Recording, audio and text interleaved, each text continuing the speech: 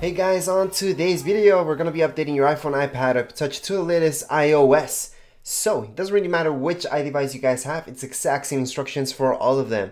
So let's just go right into settings. Under settings, you guys will see your iCloud. However, this time I don't want you guys to make a backup in iCloud because there is that 5 gig limit. So just hook it up to your computer. In your computer, use iTunes, which is a free program, in order to make that backup, which is also free and unlimited. That way you don't have to worry about that 5 gig limit. Anyways, that's iTunes again. It's free and it's free to make that backup on your computer. So once you guys do that, scroll down, go right into General. Under General, you guys will see the second option where it says Software Update. Just tap right there. You guys will see this, download and install. Just tap on download and install.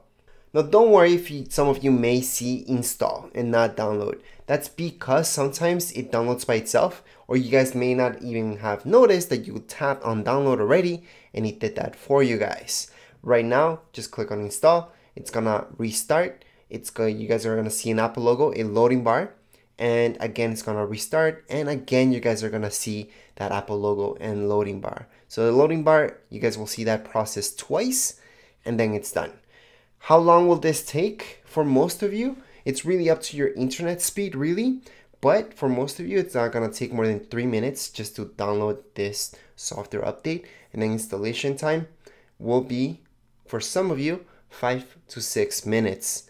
So maximum, you guys are looking at 10 to 15 minutes max. That's if your iPhone, iPad Touch is running pretty slow. This may take up to 15 minutes. If you guys are having problems, stuck there for 2 hours, maybe something went wrong and you guys will have to restore. But luckily you guys made this backup on your iCloud or on iTunes, which is free on your computer. So you guys are good to go. If you guys don't see any updates, maybe because your device is not compatible with iOS 12. So here's a list.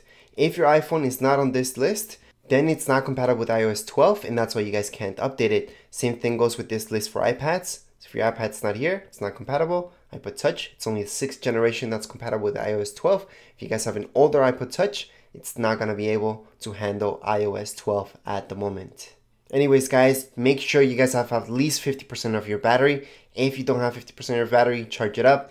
Even if you guys have 100% of your battery, I still recommend to have it hooked up some electricity when you're installing any updates.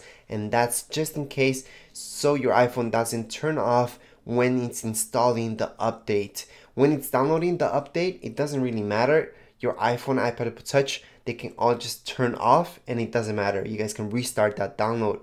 However, when it's installing, errors can happen and then it's when you guys have to restore. Restore means erasing everything from your iDevice, and that way with your backup you guys can load that back again if you guys made that backup just like I told you to do before.